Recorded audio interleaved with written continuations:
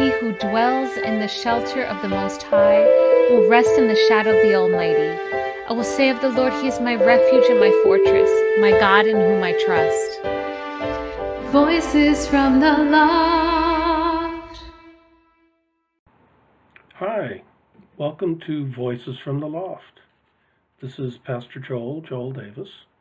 The Loft is a Wesleyan church located in Hillsborough, New Jersey. And we do Voices from the Loft for every Wednesday evening. And we rotate through a list of folks from the church. And tonight, I'm going to speak to you about Lent and Ash Wednesday. Today is Ash Wednesday, which is traditionally the beginning of Lent, the Lenten season. And many of us see that as a run-up to Easter. And Lent does end with Easter, although strictly speaking, Lent has nothing to do with Easter, other than by, there's a very logical and emotional connection, which is kind of why it happens, but Lent is actually a memorial of Jesus' 40 days in the desert. Just at the beginning of his ministry, when he went out into the desert to be tested by Satan, and that's when the famous 3 temptations happened: jump off the roof of the temple and turn the stones into bread, and so on. And that was also the period of time after which Scripture tells us that Jesus was filled with the Holy Spirit and sent out for his ministry. Now, interestingly enough, Lent connects to Easter, which is the end of his ministry, the fulfillment, the consummation of his ministry. So there's a very obvious logical bridge there. I remember hearing a Catholic theologian who was once trying to explain the juxtaposition of Lent with Easter and going into this narrative that it really isn't literally connected, but his explanation was there are only so many days on the calendar, which has something to do with it. If you're going to acknowledge Jesus' 40 days in the wilderness, those 40 days are going to be next to something else, no matter what you do. But of course, there's a logical connection there, because Lent is seen as a time of fasting. It's a time of reflection. It's a time of self-denial in many respects, the whole idea of giving something up for Lent, which really prepares us for the glory of the fulfillment of the gospel, which is Jesus' crucifixion and resurrection, which were all acknowledged on Easter. And today is called Ash Wednesday. It's the beginning of Lent. It's the beginning of this Lenten season.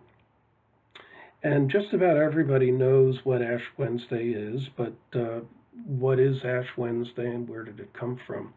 And it really is, Ash Wednesday is actually connected to Lent. It is the first day of Lent, and it is acknowledged by this ceremony of putting ashes, usually putting ashes on the forehead, and to acknowledge Ash Wednesday. And it is a ceremony. It's not biblical. There isn't an 11th commandment that says honor Ash Wednesday. But ceremonies are important. I've noted this myself quite often when doing weddings in particular. Some folks will just dismiss a wedding and say, it's just a ceremony, it's just a piece of paper, it doesn't matter.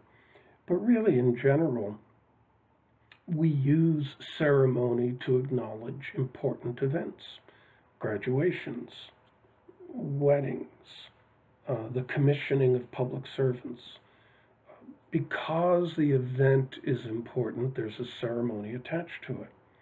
The ceremony helps us to acknowledge the importance of the event, hence weddings. Marriage is very, very important. And the ceremony associated with marriage really is just meant to acknowledge the importance of the event And I will point out to you, so those who perhaps say marriage doesn't matter, it's just a ceremony, it's only a piece of paper, what they're really acknowledging is that they don't think marriage is very important. And so Ash Wednesday is a ceremony, but it's meant to mark the importance of entering into the Lenten season.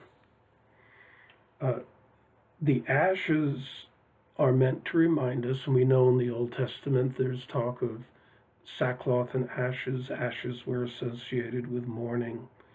And Lent is associated with repentance. We're also reminded of our own mortality. The reason ashes are used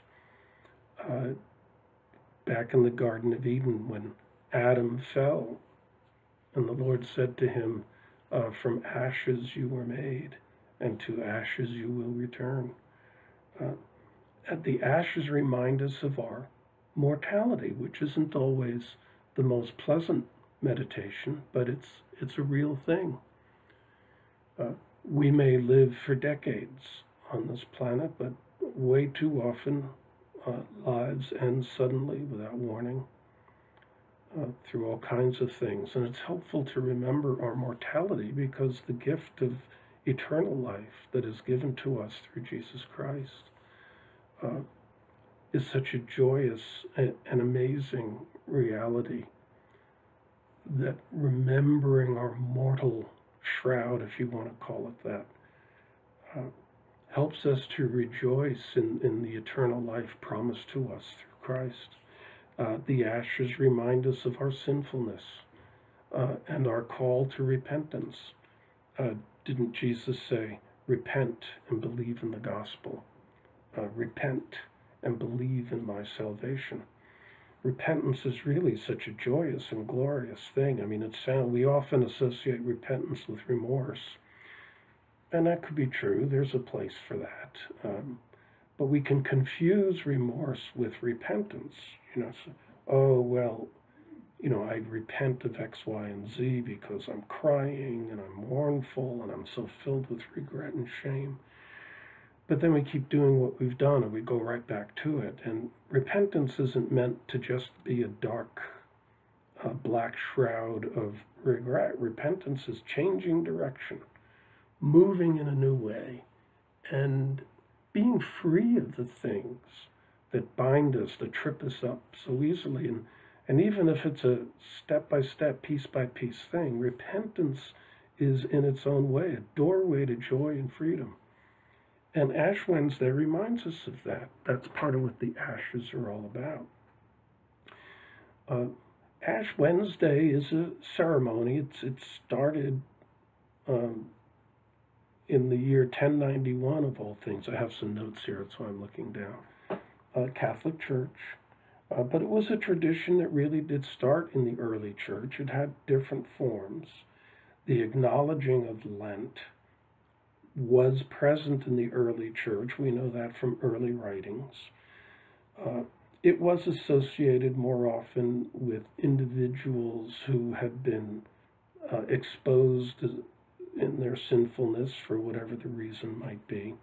And there was some ceremonies involved with being allowed back into the church. And Ash Wednesday kind of developed out of that. But it was in 1091 that this Pope made the declaration, Pope Urban, says, no, it's not only for the conspicuously sinful that Ash Wednesday applies, it's really for everyone. Priests, bishops, men, women, everyone in the church ought to participate in the Ash Wednesday ceremony because we're all sinners. We're all saved by grace. We're all washed in the blood of Christ. None of us are exempt from the glories of the gift of salvation. And of course, it's carried on from there, and we celebrate it today. Curiously enough, because Ash Wednesday is the beginning of Lent and the time of fasting and depriving ourselves of things, the day before Lent often became a day of feasting, kind of eating extra stuff to pack ourselves up to get ready for Lent. And that's where Mardi Gras comes from. and Carnival. They're overindulgent holidays in a way to get us ready for Lent, which is kind of silly. But Mardi Gras actually means Fat Tuesday. Did you ever hear of Fat Tuesday? That's Mardi Gras, and that's the day before Ash Wednesday. But Ash Wednesday is a holy day. It's a solemn ceremony. It's a solemn observance that is meant to remind us to meditate on our own mortality, if you will, our own frailty, in preparation for the massive celebration of Jesus' gift to us on the cross. So that's Ash Wednesday. God bless you. Bye-bye. Voices from the Loft is a ministry of the Loft Wesleyan Church in Hillsborough, New Jersey. For more information about our church, please visit us at our website, www.theloftwc.org.